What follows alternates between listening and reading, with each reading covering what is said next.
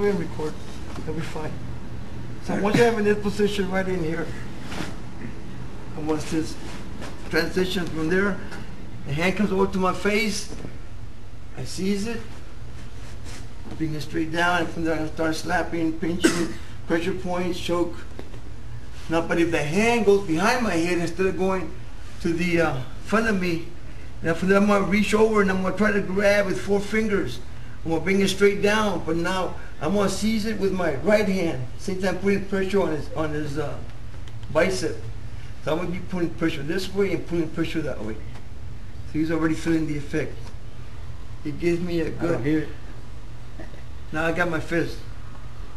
I can start punching or slapping. Both hands control.